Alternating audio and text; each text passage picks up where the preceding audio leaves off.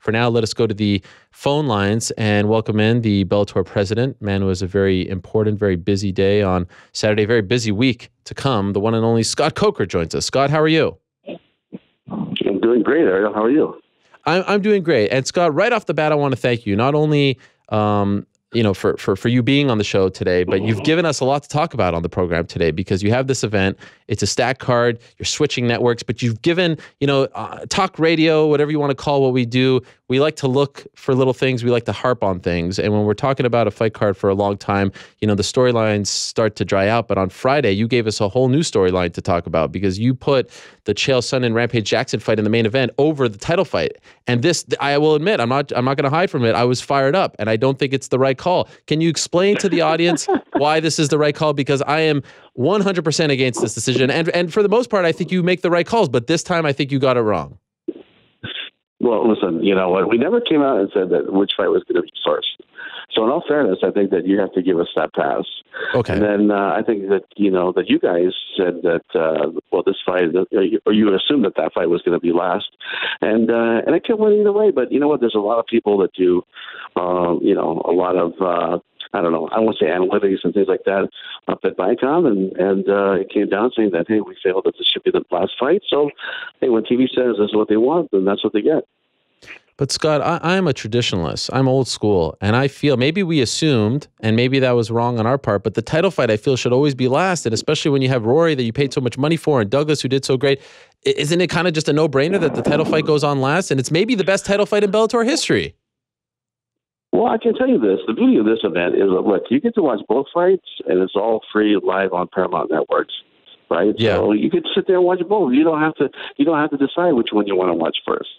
And so, at the end of the day, you get to sit there and watch both.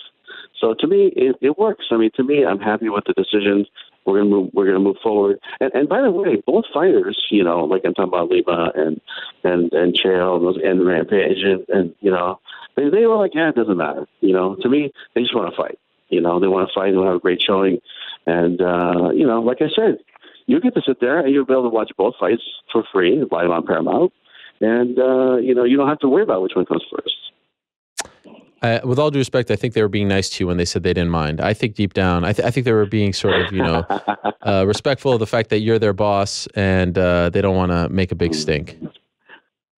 Well, here's the thing. You know what? When I think about your lineup today, Ariel, come on. It's like a Strike Force reunion, man. You should have had me on earlier. I should have been before some of these guys.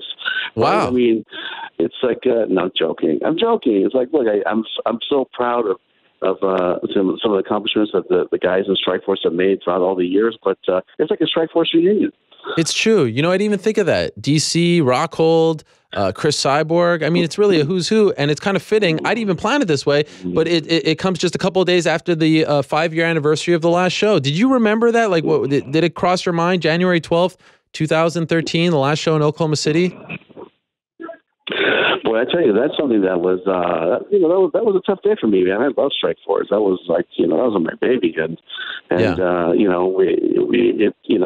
had the last day. I know it was in January. I didn't know the exact date, but I know that Ryan Grab was on there, our guy right here at Bellator, and CJ. I think he was probably, I don't know. He was in his diapers. 18, 19 years old at the time. Yeah, he was in his diapers. So, but at the end of the day, it was a great run, man. I love that company. But think about all those great fighters that we came out of there. It was a fight factory, and that's what we should call a fight factory.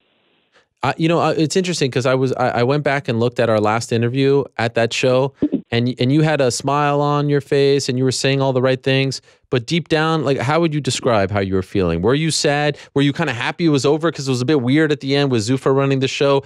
Like, can you put yourself back, 5 years ago in Oklahoma City? What was going through your mind as like, I think we were the last ones in the media room. Honestly, it was like once Zuffa took over Strike Force, started taking out some of the fighters, it was never the same company in my opinion. And so there was a certain amount of it's time to move on now and move on with my life and move forward. But yeah, you know what? When we sold the company, it was a tough day, man. It was a sad day, and that last fight, it was something I'll never forget. It was like a historical point. We put a period in your life, and then then there was the fights, or not the fights, but the time that was post the last event, and it was something I was proud of. Because Ariel, think about all those great fighters we came out with. I mean, three-quarters of the guys who were on your radio show today were from Strikeforce. Even Yoel Romero was from Strikeforce. That's right. Even Yoel Romero. That's right. So to me, it's like something we're proud of. I think we were great star identifiers, we're great star builders, and that's what we're doing over here at Bellator. And that's what you're going to see this Saturday night. Live on free. It's free on Paramount Network. Tune in. How do you feel about the switch to Paramount? Are you worried at all that there's a rebranding going on, that it's not the same network, that Bellator might get lost in the shuffle? Honestly now, are you a little bit scared about this? I hate change. I get nervous about change. What about you? No, listen, I'm actually very excited about it, because when you have the ownership group that we have in Viacom, and the things that they're doing around the world, not just domestically, Ariel, but around the world. I mean, they are buying up networks.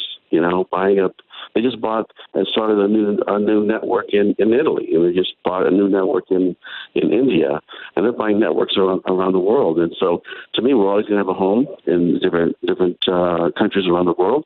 But the way I look at it, it's like it's going to be a premium channel to do some great original programming. When I think about the program that's going to be on there, the creation of content, the movies that they're going to run from Paramount Studios, and just the overall, scheduling, it's going to be like a show. It's going to be like a Showtime at HBO, where you'll see Homeland, and you'll see different entertainment products, and then twice a month on a Saturday or Friday night, here comes the Bellator MMA. We're the only sports property on Paramount, or owned by Viacom, and I think you'll see plenty of this on the Paramount channel moving forward. Okay, so let's stick with the TV theme here for a second. Some big news. Jimmy Smith gone, replaced by Big John McCarthy. And, of course, you still have Mike Goldberg and Morrow doing play-by-play. Chael will still do his thing, and he'll split that time, or sometimes there'll be a three-man booth. Can you tell us why Jimmy Smith is no longer with Bellator? Why the decision to not extend that contract? That was really a TV decision. That's something that maybe you should come to the press conference on Thursday, and John Slauson will be there, and you could ask him. But it was a network decision. It was you have no say in this. I mean, look, when we were with Showtime, I didn't go ask David Dinkins, can so-and-so be a commentator or a play-by-play guy? It was like, hey, here's the team, and that's who it is. And TV traditionally handles, the broadcast part of that, and I'm happy that they do. It's like something that they're very good at, and they felt that they wanted to move forward in a different direction, and that's what they did. I have a hard time believing that they don't ask you for your opinion. You are the guy. You're the head honcho. You run that place. Come on. Oh, Ariel, you know what? It's like, listen, honestly, it's, I don't think that, when you're an HBO or you're at Showtime, you're asking, Steven Espinosa, I want this guy to be a color commentary guy or a play-by-play. Yes, you are. I mean, the network basically dictates, who the guys are. Okay. So then let me ask you about the decision to bring in Big John. Did you have anything to do with that? And if you didn't have anything to do with that, what do you think of it? Well, what it did was they said, well, who the likely candidates, and I said, hey, is this something you guys should look at? Because I saw Big John at the Affliction show back in the day, and he did a great job. And that always stuck in my mind. And I said, who has better credibility and respectability and knowledge and firsthand knowledge and knowledge that other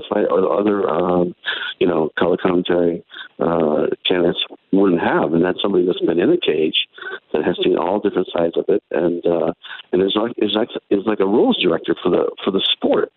I mean, you can't get better than the credentials that Big John has, and we're really proud to have him on board, and I'm looking forward to him doing his thing on Saturday night.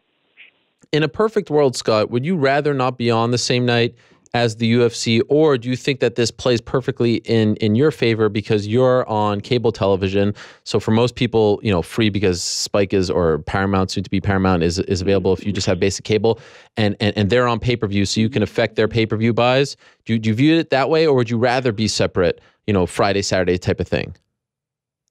I mean, I think if you look at our past history, we have traditionally done, I would say, 80% of our shows on a Friday night. Yeah. And happy to do shows on Friday night. It's just that, we have a business to run. They have a business to run. And this is a fight that just happened to conflict. And we didn't know when we booked the date that they did have a date or they had a pay-per-view date. We just said, hey, this is the date that's only available, that's open for Paramount. And it's a launch of the network. It has to be on this weekend. And, the venue was available. And the venue happens to be in California, which we're not going to go on a Friday night in California, which be a terrible mistake. And so we said, hey, let's just go on Saturday night, and then it ended up going head to head. But listen, that was something that was planned. We're not that company where we're targeting different events. We're just going to go do our own thing, run our own business, and this one just happened to have a conflict. I'm curious as to why you said that going on Friday in California is bad, because I remember historically I went to many Strikeforce shows on a Friday night in California. Why? Or do you mean Los Angeles? No. The fights that you saw on Friday night were like the Strikeforce Challenger fights, and then Saturday nights were always the championship fights. No way, Scott. What are you talking? Old age has gone into your memory. Are you kidding? I saw Bobby Southworth fight for the belt on a Friday night. I'm talking old strike. Josh Thompson versus Gilbert Melendez was on a Friday night in San Jose. My first ever Strikeforce event. No. I'm talking about once we came over to Showtime. Oh, okay. I'm talking about the old days. I'm reminiscing here. Oh yeah. Yeah, I mean, it's tough on a Friday night in L.A., trying to get to the traffic to get to the venue. Oh, I see. It's a tough day. Okay, because of traffic. Same thing with the Bay Area. Trying to get anywhere in the Bay Area on a Friday night is really, really tough. And, I think prior to us becoming a TV property, we did some dates on Friday night. But once we went on Showtime was like, look, Friday nights are challenger dates, and that's where Luke Rockhold, that's where Daniel Cormier, that's where Ronda, that's where Cyborg, that's where all these challengers will fight for Strikeforce, if you can believe it. That's right. Yeah, I'm just throwing some names out there, and the championship fights were the Frank Shamrocks of the world, the Nick Diaz's of the world, the Kung Lee's of the world, and Cyborg actually fought on there with Gina, and those were all on Saturday nights. So traditionally, that's kind of how it rounded off when we became a TV property. I'd be remiss if I don't ask you about this, because I'm being flooded with tweets from fans in Europe asking me, how can they watch the show on Saturday? What can you tell these fans in the UK, especially, who seem to be very upset that they can't get the shows live? Yeah, you know what? I'll have to look at it, because I don't even know really what time we're going live there. But I will give that information to you. I will circle back with Eddie Dalva at Viacom International, and then I'll circle back to you guys and see what the best way to watch it, because it's going to be exciting. It's going to be a great night. Is that a big priority for you to fix the TV situation there? Because I always hear from the fans who want to watch you live, but they say they can't. The answer to that is 100%. We need to fix that, and it's complicated because you have a network that has the rights to it, and they have a certain day slot that they want to use it for, and they want to do it on a certain day, and sometimes that's tape delayed 24 hours, or that's tape delayed 12 hours, but fans want to see it now, and so we're talking internally, and we're trying to work it out. It's on a case by case basis, like I said, because a lot of the networks have already tied up the rights to a lot of the product. A few more things before I let you go. The lightweight division will be in focus on Saturday. You've got the former champion Michael Chandler against Goiti Yamauch. That's a big fight, but I think a lot of us expected it to be an instant rematch between Chandler and Brent Primus. They've had some back and forth. Can you clear it up? Why isn't Primus fighting Chandler for the belt next? Yeah, you know what? We actually were talking to try to put that fight together, and my understanding is that Primus, he and his wife had a baby, and that he wasn't available for some amount of time, and Michael wants to fight now, so we're going to put this fight together, and then the winner will fight Primus in the next fight, which, we're going to try to make that happen, within a short amount of time. It's not going to be 6-8 months down the road. Okay, so the winner of Yamauchi and Chandler is going to fight Primus for the belt. That's correct. Okay. Since you're in a giving mood, what other news do you have for us? Anything else you can share? everything else is top secret. Everything. It's all about the fights this Saturday. I mean, live and free on Paramount. Don't forget to say that already. Sorry, I didn't know if I remember to say that. Yeah. But it's going to be a great night of fights, and it's something we're really proud of. Top to bottom, it's a stacked card. And I can tell you this: the ticket sales this year compared to Tito versus Chael, we've already beat the ticket sales record we had last year. So ticket sales are going extremely well, and I think Saturday morning I got a report, and we already beat the Tito Chael fight, and we're expecting to have the record breaking night for us. So that squashes the theory that you made the switch because of slow ticket sales, because I heard that as well of some people hypothesizing. Come on, that's silly. I mean, we have a business to run, and we're going to stick to what we know to be, sound business practices. We're not going to react to, things here and there. And, it just proves that the fight card that we put together, people want to see. And ticket sales are going extremely well. I think this will be the first. I think Madison Square Garden was our biggest gate. I think this will be number 2. Wow. And both owned by MSG, right? So I'm sure they're very happy about that. But you understand why I'm fired up. But I'm not just trying to be a stickler here. Like I like when title fights are last. You get that, right? Yeah, but we're not the only company that has done that. I mean, you have to be fair and talk about all the companies that have done that before in the past. And so maybe that's something that we could have an offline conversation about that. Sure. I brought up the UFC 196 thing that some people in your company brought up to me, but that one doesn't fly in this discussion because McGregor and RDA was the original main event. There was an injury, and then it got switched. There was no injury here. Come on, little details. Okay. Before I let you go, listen, you get to watch both fights. Yes. Both fights. Yes. And you don't have to worry about which order they're in. And people are going to love it. It's going to be great fights. And, Roy gets to sit down, fight, and then sit down and watch the other fight. I mean, it's going to be a fun night, man. I'm really, really excited and to have Roy fight this fight against Lima, our champ. It's something that I've been looking forward to for years since we signed him. Actually, you're the one that talked me into it. Oh. I remember calling you and saying, hey, what do you think, Ariel? And you said, hey, this guy is the real deal. You need to get him. And that's what we did. Wait a second. Recommendation. This is top secret stuff, Scott. You're giving away all my secrets. Well, sharing is caring, Ariel. That's the way I look at it. You called me up and said, what do I think? You guys were kind of on the fence since you're bringing it up. You were on the fence about Rory, and I said, you're crazy if you don't sign this guy, right? That's exactly right. It was something that we want to reach out to you because I know you guys are friends and you know him on the show a lot and you really knew him well. I didn't know Rory that well. And, I'm glad I reached out and he came with a high recommendation and we went out and we got him. And how do you repay me? You demote him from the main event. There's no emotion here. It's co-main event. I'm kidding. Last thing for you, Scott, before I let you go, give me a great all-time Strikeforce moment. Is there anything on the 5-year anniversary we're reminiscing from the old days, the first ever show, Cesar Gracie, Frank Shamrock? When you think of Strikeforce in its heyday, is there anything that comes to mind? Any moment that we haven't heard about? Anything that you really remember that really stuck with you? Oh boy, there's so many great moments and great fights and just great stories. And I know DC's on your show, so I'll share this one with you. Okay. Bob Cook calls me and says, "Hey, I want to meet with you. I got this guy, and he's going to be your new champ and heavyweight champ, actually at the time." And so we meet at a place called Willow Street Pizza in downtown Willowglen. And Bob walks in with Daniel, and we're talking. And again, Daniel's not in shape. He's not, in shape for fighting or anything. But he could talk. I said, God, wow, I really like him. I think he could talk, but he doesn't look like a fighter. Are you sure he could fight? He says, well, I know he can wrestle, but we're going to get him in here, and we're going to make him a striker, and we're going to teach him jiu-jitsu. And Bob goes, yeah, okay, well, I'll be back. So Daniel and I, he had a chance to chat alone for about 10, 15 minutes. And then we made a deal right there. And, wow. The deal was, quite like a very conservative type deal, very beginner, entry level. And then, we said, okay, let's fight this guy.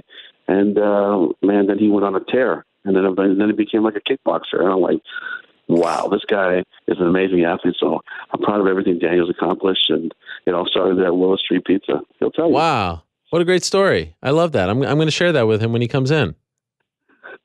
Yeah, tell him he owes me Korean barbecue when he gets back from his fight. Oh, wow. You guys have a standing date?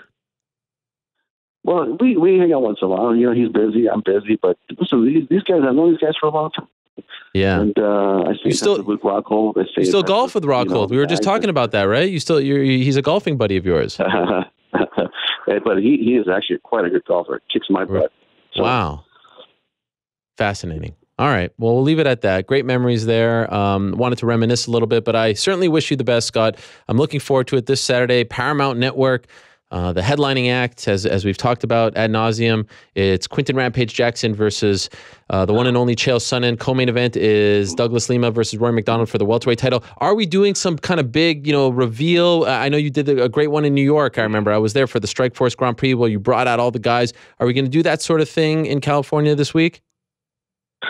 Oh yeah, you'll see all the guys. All the guys are coming in from the tournament, and we're going to have a great reveal as far as we've already announced the matchups. So we'll have the dates and the locations, and it's going to be a lot of fun. We have a lot to talk about this weekend. Alternate fights, will you bring those out as well? Will you tell us who the alternates are going to be? The alternate fights are, we have some, and we will reveal them on Saturday. So you got to tune in. Okay. Lest we forget, the last time you did one of these, the alternate, Daniel Cormier, won the whole thing, right? That's how it works. I mean, with these tournaments, you never know. Amazing. All right, Scott, thank you so much. Best of luck to you guys. Looking forward to it. And thanks for coming on and explaining everything. We needed your sound judgment here to make sense of it all. We'll agree to disagree on this one. Well, listen, I'm happy to be on, and I've always, loved your show and loved your growth, and really proud of you, man. You're doing some great things, and keep it up. Wait, is this it? Are you never coming back on? Oh, no, I will, but that was just my giving you a nice plug. Oh, thank you. Thanks, Scott. I appreciate it. Good luck on Saturday. All right. Thanks. I thought he was saying goodbye for good. I thought that was it.